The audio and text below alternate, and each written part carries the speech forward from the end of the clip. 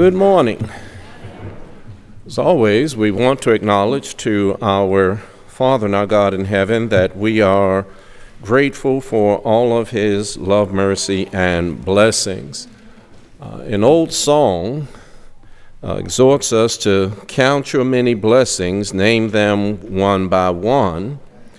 And if, in fact, we counted our blessings, I believe that the blessings we fail to number would be more than the ones that we are able to number, because God blesses us abundantly every day, all through the day, every day of every week. And he has yet to bless us because we are deserving. God remains the good God that he is, even though we try his patience. We frustrate his grace and we provoke him to wrath. Yet the psalmist has declared in Psalm 98 verse 4, "Shout joyfully to the Lord, all the earth. Break forth in song, rejoice, and sing praises." When you think about God's goodness and his forbearance and all of the things about God that make him God, I believe the natural reaction is to praise him for being the good God that he is, and for all of God's blessings we ought to be eternally grateful. We want to direct your attention again this morning to Genesis chapter 4, to the text that was read into our hearing. We want to read again there verse number 9. Genesis 4 verse 9, "Then the Lord said to Cain, 'Where is Abel, your brother?' He said, 'I do not know. Am I my brother's keeper?'" Based on the exchange as recorded here in Genesis chapter 4 between God and Cain, we want to use this morning as a subject, where is your brother? And as we consider the text that we have before us here in Genesis chapter 4, we find Cain in a similar situation as to the one of his father Adam in chapter 3. And prayerfully, you remember the sermon from last Sunday from chapter 3, Where Are You? Adam and Eve in chapter 3 were confronted and questioned by God concerning their wrong, and both of them attempted to shift the blame for what they had done. Cain, on the other hand, when confronted and questioned by God, chose to sulk in silence. Now, as we noted last Sunday, God never asks questions for the purpose of seeking information. God asks questions to promote introspection. Cain was a man who needed to take a good look at himself. And we know this because of what the Bible says there in verse 5.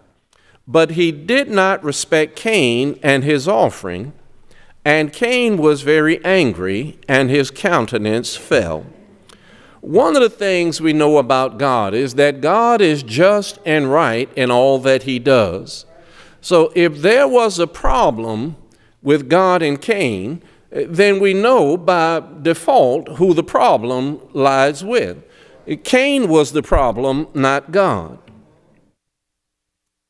When we look at the idea that Cain was very angry, the grammatical construction describing the intensity of Cain's anger here in Genesis 4 verse 5 is akin to what we read in Genesis 34:7 about the sons of Jacob when they found out that Shechem had defiled their sister. Well, they weren't just a little upset, that they were outraged at how their sister had been treated. Well, the same thing could be said about Cain in Genesis chapter 4. Cain was outraged at his being rejected and Abel being accepted. And there are two observations that we want to make here. The first of these is that anger, when allowed to run unchecked, moves one to act irrationally and act dangerously. Have you ever done something out of anger? If you allow your anger to run unchecked, you will do things that you know better than. People will try to reason with you, and if you let your anger get the better of you, you won't even listen to reason. In Ephesians 4:26 and 27, the Apostle Paul exhorts us, be angry and do not sin. Do not let the sun go down on your wrath, nor give place to the devil. Now, what did Paul mean by this? Be angry and do not sin. When we are angry, we are more inclined to listen to devilish counsel and to act devilishly. Notice what he said, don't let the sun go down on your wrath. Deal with your anger as soon as you are able. Don't just sit around and stew in your anger. You ever sat around and got good and mad? I mean, something happened Monday at work, and you go home Monday night and you just stew over it. And by Tuesday, you just ready. I hope somebody say something to me this morning, because I'm going to tear this place apart. Well, Paul is saying, be angry and don't sin. Don't give place to the devil. Paul understands when we get angry, the devil can have a good conversation with you, because you have a mind to listen to some devilishness. The devil just come to you, and any unreasonable thing he said, well, because I'm angry, I'm more inclined to go along with it.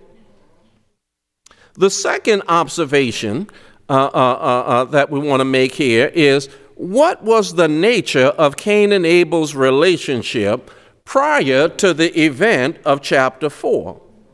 Now, we aren't told, and speculation is speculation, but consider that one's character, and the text certainly infers that Cain had some character issues, consider that one's character is not fabricated instantaneously by one event. Circumstances only reveal what my character already is. Now, what I said was, this one thing didn't just make Cain fly off the handle. I would venture that Cain and Abel didn't have the best of relationships even before this happened. Now you've heard the term sibling rivalry, and it's not hard to see that maybe Abel was considered the good son. Abel was the one that just did what he should have been doing when he was supposed to be doing it, but Cain was that one that, you just had to talk to sometime. Cain was that one that needed a little more exhortation to walk the straight and narrow. And maybe the case is that Cain takes exception with Abel because Abel is viewed as the good son. Now all of that's not there in the text, but I don't think it's a stretch to see that there must have been some issue with Cain and Abel even before what we read here in the verses before us. You just don't fly off the handle and kill your brother over a sacrifice. That's kind of an extreme reaction. It's extreme to kill your brother in any circumstance, but I don't think he killed him just because this one time, God accepted his sacrifice and accepted Abel's sacrifice and didn't accept Cain's. When we look at Genesis chapter 4, God attempted to reason with Cain. In verses 6 and 7, so the Lord said to Cain, why are you angry? Now remember, God is not asking him because he doesn't know why he's angry. God trying to get Cain, look, you need to stop and think, because you're about to run into some territory that you really don't want to go into. And why has your countenance fallen? If you do well, will you not be accepted? Now, what God is telling him, look, I'm not playing favorites here. I accepted Abel because Abel did what he was supposed to do. And if you do what you're supposed to do, I would accept you too. And if you do not do well, sin lies at the door, and its desire is for you, but you should rule over it. Now, even though God attempted to reason with Cain, it's hard to reason with somebody who lacks integrity and is full of anger. And let me tell you, when God can't reason with you, you are beyond being reasoned with. Now, Cain disregards God's warning and murders his brother. Now, God, as he did with Cain's parents in chapter 3, when they were wrong, confronts Cain with a question. Now, in verse 9, the Lord says, "Where is Abel, your brother?" Now, appreciate, God had full knowledge of what had happened. He had warned Cain of the consequences of not stewarding his anger. But I believe we gain further insight into Cain's character by the way he responded to God's question. Now, remember back in chapter 3, Adam, who first tried to shift blame, remember Adam said, "The woman whom you gave to me, she gave me the fruit." Now, reluctantly, he admitted his guilt, even though he didn't accept responsibility. "The woman you gave me, she gave it to me and I ate." Well, yeah, I did what you said, but it's not my fault. If you hadn't put her here and she hadn't offered it to me, I wasn't the one over there fooling around on that tree. Well, Cain was a little different. Cain lies to God in verse 9. Notice what he says, "I don't know." But then he had the gall to ask a question of his own. "Am I my brother's keeper?" God declares Cain's guilt with another question that is really an accusation. In verse 10, "What have you done?" Now again, God not asking for information. When God says, "What have you done?" He's really asking Cain, do you appreciate the gravity of what you have done? Do you understand how you have messed things up by what you have done? "The voice of your brother's blood cries out to me from the ground." Interestingly enough, the question asked of Cain in Genesis 4:10 is the same question that God put to his mother back in Genesis 3, verse 13.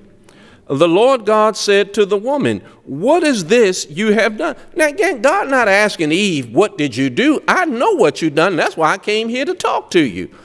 Do you appreciate the gravity of what you have done? Do you understand where you are now that you have disobeyed what I commanded you?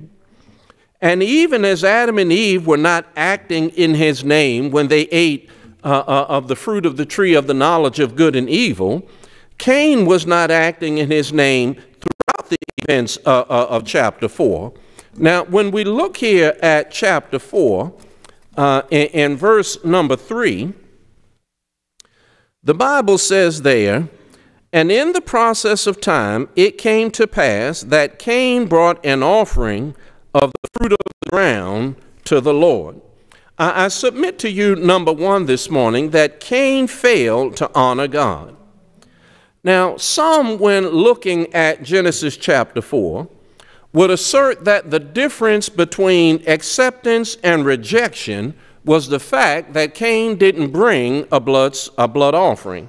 Now, that may have been part of the problem, but I think the weight of Bible evidence says to us that the real problem was Cain himself.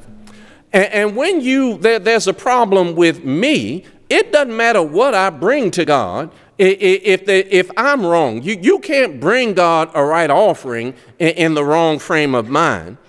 One of the things we know is that God spoke to Cain and Abel concerning the sacrifice. Now, we know this because in Hebrews 11, verse 4, the Bible says, "By faith, Abel offered to God a more excellent sacrifice than Cain, through which he obtained witness that he was righteous, God testifying of his gifts, and through it he, being dead, still speaks." Now, notice what the Bible says about what Abel offered. He offered it by faith. Now, every Sunday, you hear me quote Romans 10:17. Faith comes by hearing, and hearing by the word of God. For something to be an act of faith, it must be done in response to what God has commanded. By faith, Abel offered. If you go back and read Hebrews 11, every time it says somebody did something by faith, God had spoken to them about what they were supposed to do. By faith, Abraham journeyed into a strange country. Well, didn't God appear to Abraham and tell him, go to a land that I will show you?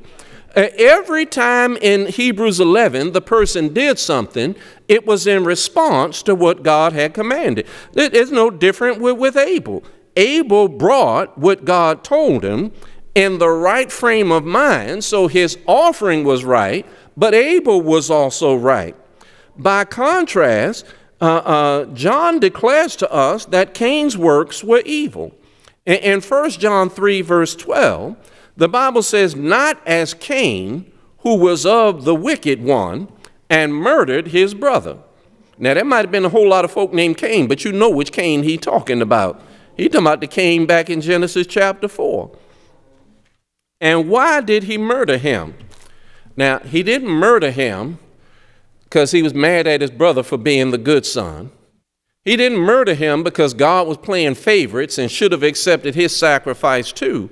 John tells us he murdered him because his works were evil and his brothers were righteous. Now, notice what he said about Cain. His works were evil. What does that mean? There was a problem, not just with what Cain brought, there was a problem with Cain. Now, consider John's declaration in the light of what we are told back here in Genesis 4, 3 through 5. Now, again, in the process of time, it came to pass that Cain brought an offering of the fruit of the ground to the Lord. Abel also brought of the firstborn of his flock and of their fat. And the Lord respected Abel and his offering, but he did not respect Cain and his offering. And Cain was very angry, and his countenance fell. We are told that Abel brought of the firstborn of his flock. But interestingly, no mention is made of the quality of Cain's offering. Because, you know, even the fruit of the ground has a first part to it. It has some that's better than the rest of it. It has a portion that I'm giving God even before I take any for myself. And observe that the offering is mentioned in conjunction with the offerer. Now, I submit to you that what I offer to God stems from my estimation of God and my appreciation for him. You know, every Sunday we have the opportunity to give. What we give, each of us individually, is based on what I think about God and how thankful I am for God's blessings. Now, if I just scrape together some leftovers and give that to God, then it says, I don't think much of you, Lord, and I'm not very grateful for what you have done. Now, you can say what you want to. Jesus said, by their fruit you will know them. It's not how I say I feel that tells you who I am. It's watching what I do that will tell you what I am. David, his estimation of God and his appreciation for God was such, we read in 2 Samuel 24, verse 24, then the king, meaning David, said to Araunah, now just to give you some backdrop on what was going on, Israel had been suffering for something David had done. God relented on the punishment on Israel, but David needed to offer a sacrifice because of God's mercy. Well, when he goes to offer the sacrifice, Araunah says, well, whatever you need, I'll just give it to you. Notice what David said when Araunah offered to just give it to him. David said, no, but I will surely buy it from you for a price. Nor will I offer burnt offerings to the Lord my God with that which cost me nothing. So David bought the threshing floor and the oxen for 50 shekels of silver. In other words, David said, my worship of God, my service to God is not a matter of convenience. I'm not going to offer God something that somebody just gave to me. I think more of God than that. I'm more thankful to God for his grace and mercy than to just give him something that was given to me. That didn't cost me anything. Now, there's a lesson there for us. We ought not try to serve God and worship God as a matter of convenience. If I come to the 8 o'clock service, because after 8 o'clock is over, I got the whole rest of the day to myself. See, what you're saying is, I'm coming at 8 o'clock because it's convenient. I give God an hour and a half, and I got the whole rest of the day to myself. Now, you hear at 10:30 say, well, that ain't me because I didn't get up at 8 o'clock and say I got to. Well, what if you decided I'm a sleep in, and I don't have to get up till late, and I could still be there on time at 10:30. Well, you're just as convenient as the 8 o'clockers. I'm not worshiping God because he's worthy of praise. I'm making it convenient at a time that suits me. Now, if you're really bad, you say, you know what? They got evening service, and that don't start till 6. Man, I could sleep in. The evening service shorter than both the morning services. I could be in there and out in an hour. The Bible articulates that Abel offered to God the first and best of what he had, but the same thing is not said of Cain. But then if we look further here at Genesis chapter 4, again there at verses 6 and 7, so the Lord said to Cain, why are you angry, and why has your countenance fallen? If you do well, will you not be accepted? And if you do not do well, sin lies at the door, and its desire is for you, but you should rule over it. I submit to you that not only did Cain fail to honor God, but Cain valued self more than service. Appreciate again, the questions that God asks are for the purpose of promoting introspection. What Cain needed to do was examine the attitude of his heart rather than boil with envy and jealousy against his brother. And let me give you a quick side note since we passing through here. People will hate you simply because you do what's right. You want to make somebody mad, and I ain't saying who, but you want to make somebody mad, just do the right thing. Let me give you for instance, Hebrews 13:17 tells us, obey them that have the rule over you, for they watch for your soul. Now, what Paul was saying is cooperate with the elders, because they have a big responsibility. They watch for your soul. Now, the Hebrew writer wasn't saying you agree with everything that the elders decide, but he did say cooperate with them. Now, cooperate with the elders and watch some uncooperative soul take exception to the fact that you are cooperating. Why you want to be a yes man for them? Well, maybe I'm not being a yes man. Maybe I'm just trying to do what God said. God said, obey them that have the rule over you. The wise man tells us in Proverbs 29:27, an unjust man is an abomination to the righteous, and he who is upright in the way is an abomination to the wicked. People will hate you simply because you do what is right. But appreciate, I'm not wrong because somebody else did what was right. I'm wrong when I don't do the right thing in the first place. See, now the fact that you did right when I'm doing wrong might cause people to take more notice of my wrong, but the problem is not that you did right. The problem is I wasn't doing right. The omission of a description of the quality of Cain's offering cannot be dismissed. Now, I get Cain and Abel lived prior to the law of Moses, and certainly they lived before the Christian era. But an acceptable offering to the Lord is always of the first and best. Now, you find it many times in the Old Testament, but on one occasion when God told Israel about coming to appear before him, the three big feasts that they observed, one of the things that was stressed is that they were to bring the first fruits of their labors. It wasn't always a blood offering, but whatever you brought had to be of the first and the best.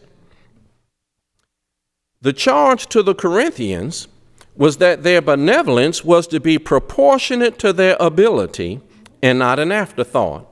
In 1 Corinthians 16, 1 and 2, now concerning the collection for the saints, as I have given orders to the churches of Galatia. So the rule for one church was the rule for all of them. So you must do also. Now notice what Paul says in verse 2. On the first day of the week, let each one of you lay something aside. In other words, you ain't supposed to just scrape leftovers together and offer them to God and then think God is going to be pleased. Now, I know God doesn't need what we have, and in reality, what we have is really God's. It's just ours by stewardship. Each one of you is to lay something aside. Then watch this next phrase, storing up as he may prosper. There is to be a proportion between what I give to what God has blessed me to receive. Even under the law, there was a proportion. Now, under the law, we call the proportion tithing. They gave a tenth. Well, now, guess what? The more you made, the more the tenth was. The person who made $100, well, a tenth of $100 is less than a tenth of $1,000. Well, Paul says there, storing up as he may prosper. In other words, what you give is to be in proportion to what God has blessed you to receive. Nobody is free to just give God what you want him to have. Yeah, I don't think very much of you, Lord. You bless me to earn, a big old paycheck, $200,000 a year, and I'm going to come in and drop $5 in the collection. Well, shame on you. I mean, I don't think very much of God and what he is doing for me and allowing me to be blessed the way that I am.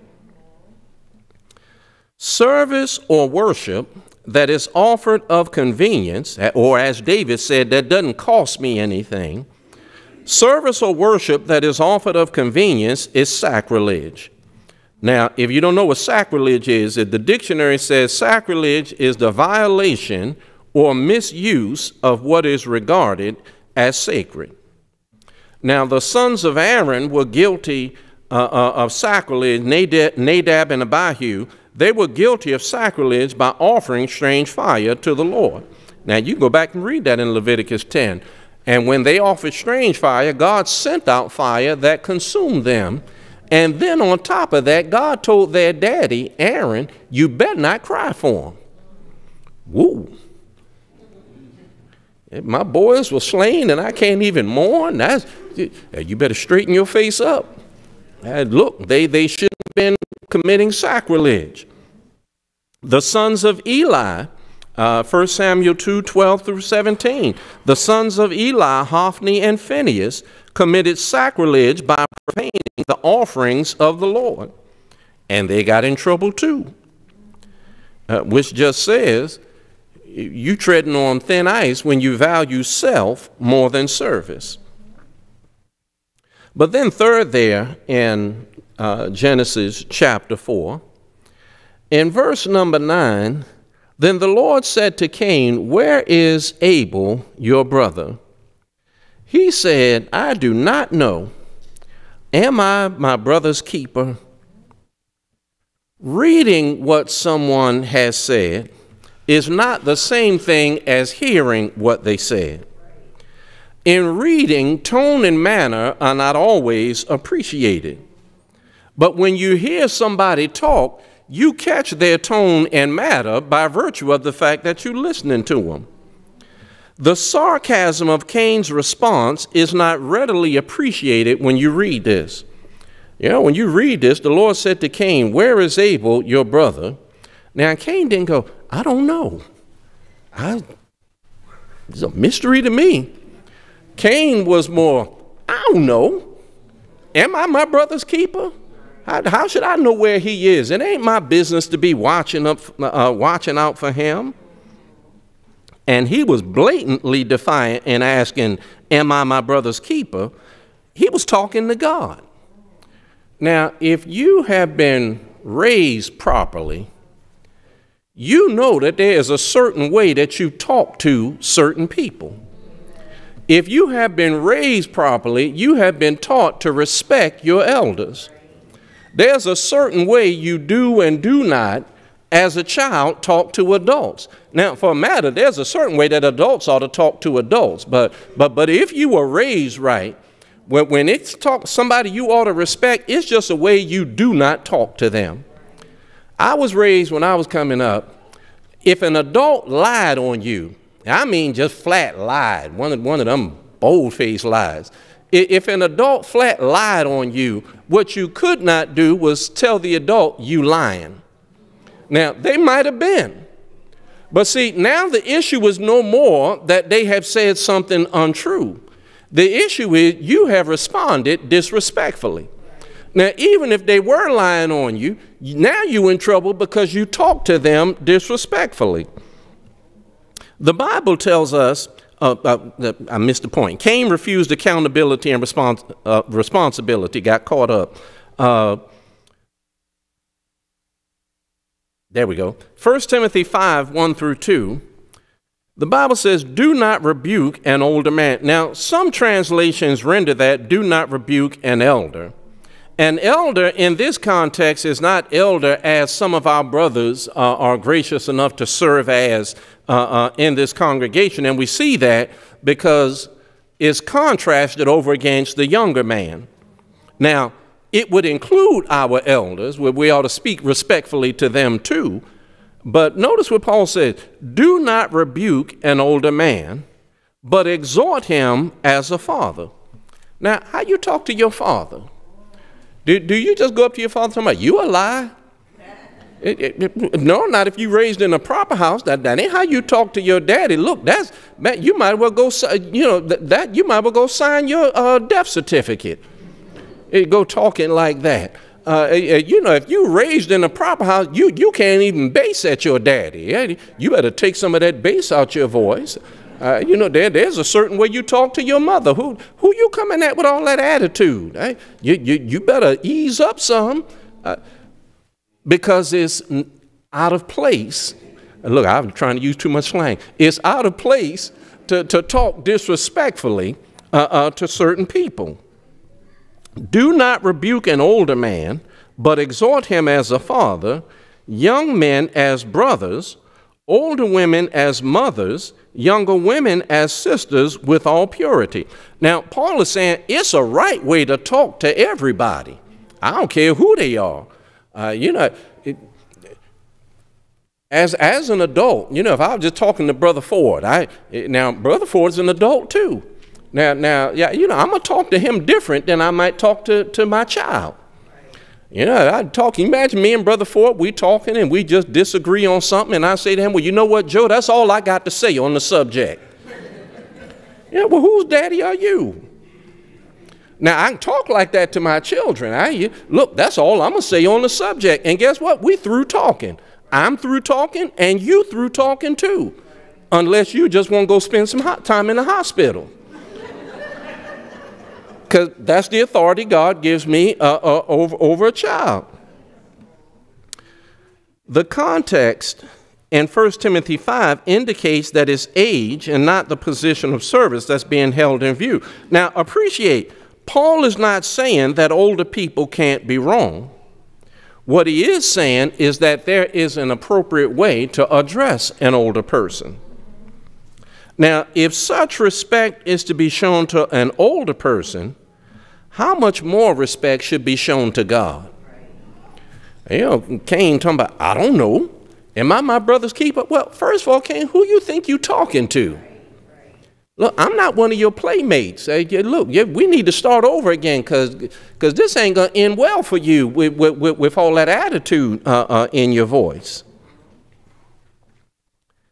I like verse 10 there in chapter 4 because God didn't dignify Cain's question with an answer.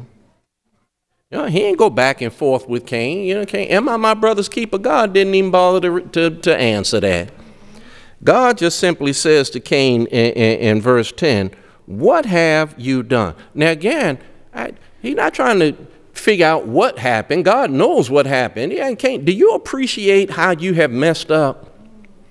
What have you done? The voice of your brother's blood cries out to me from the ground. Why didn't God go back and forth with Cain? Because Cain needed to respect God's authority and God's person. And there's a great lesson in that for those of us that are parents. Now, let me be very, very careful to say there are times and things that we need to discuss with our children. I'm not just saying just go and just, run your household and children can't say anything. I'm not advocating that at all. There are times when we need to have a discussion. But the child needs to be taught to respect the parent's person and authority. Appreciate, as the parent, God has given you authority over your children. Ephesians 6:1, the Bible says, children, obey your parents in the Lord, for this is right. Now, notice he didn't say parents, obey your children in the Lord. Children, obey your parents in the Lord, for this is right. Your parents have a certain authority over you. And I don't care how old you get, your parents never stop being your parents. Now, I'm grown and gone, got children and grandchildren, but I still talk to my mother a certain way because she never stops being my parent. Obey your parents in the Lord, for this is right. If your child respects your authority and your person, you don't have to argue with your child about the rules in the house and how things are going to be. Do you know God doesn't argue with us? God says, I'm in control of the universe. I'm not going to argue with you about anything. John 12, verse 48, Jesus says, he that rejecteth me and receiveth not my word has one that judges him. The word that I have spoken, the same will judge him in the last day. Now, what is Jesus saying? You can reject the word of God if you want to and go on with your grown self and do what you want to do. But guess what? You still going to have to answer to the word of God. It's still the standard that you're going to be judged by. Jesus, I'm just not going to argue with you. I've spoken. Look, I've said what I said. Now, you can either obey or disobey. But there are consequences based on the choice that you make. God's message to Cain was, number one, Cain, I know what you did. And number two, you may not want to be accountable or responsible for what you did, but you are. I say, I don't have to argue with you about whether or not you're going to pay some consequences for what you did. You just are. I'm not trying to find out what you did. I knew that before I asked you where Abel was. I know you killed him, and you know you killed him too. And since you won't be so flippant about it, you ever punished a child more than you was going to punish him because of the way they responded? You know, then Cain got nerved, and now he won't cry the victim. My punishment is more than I can bear. Well, you should have thought about that before you killed your brother. I tried to warn you. I told you, if you do well, you'll be accepted just like your brother. Now, you wasn't trying to hear that. You went on out and did what you wanted to do. Now you got to pay the consequences for what you did. The grace and mercy of God is seen in the fact that while God does not remove consequences necessarily, he is willing to remove the penalty for the wrong that we've done. He causes the gospel message to be preached. We need to hear the gospel message, the good news that Jesus died for our sins, that he was buried and raised the third day for our justification. When we hear that gospel message, Romans 10:17, we need to believe that Jesus is the Christ, the Son of God, John 8, verse 24.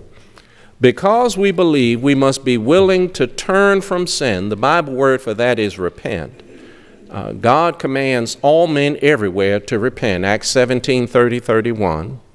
We must be willing to make the confession of faith that we believe Jesus to be the Christ, the Son of God, Romans 10:9 and 10.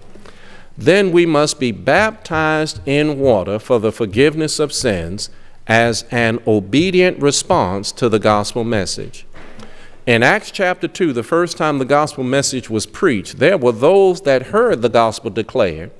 And in verse 37, they asked the question, what is it that we must do to be right with God? In Acts 2:38, Peter responded, repent and be baptized, every one of you, in the name of Christ Jesus for the forgiveness of sins, and you will receive the gift of the Holy Spirit. When we submit to the command of God to be baptized, in the waters of baptism, God washes away our sins by the blood of Christ Jesus, puts his Spirit inside of us, and adds us to the church. And when we come up out of the waters of baptism, the command of God is that we live faithfully in his service. Revelation 2, verse 10. If you're listening to this message via one of the social media outlets, your desire is to be baptized into Christ Jesus, then we bid you reach out to our elders at elders, as Brother Pratt mentioned, elders with an S, elders at laurelchurch.net. Now, if you don't put the S on it, it's going to be out in cyberspace somewhere. Elders at laurelchurch.net, they will be happy to make provision for you to be baptized. If you are here in our audience, this is your desire, then we bid you to come as we stand and as we sing the song of invitation. Hi, this is Ricky Cook, one of the ministers here at the Laurel Church of Christ. We're glad you've chosen to watch our video broadcast. We'd also like to invite you to join us for in-person worship. We have worship services at 8 a.m. and another at 10:30 a.m. every Sunday morning. We also have a worship service in Spanish at 1 p.m. Sunday afternoons. Bible class is on Sunday at 9:30 a.m. and on Wednesday evenings at 7 p.m. we have Bible class in both English and Spanish. Please know that you're always welcome here. We look forward to seeing you.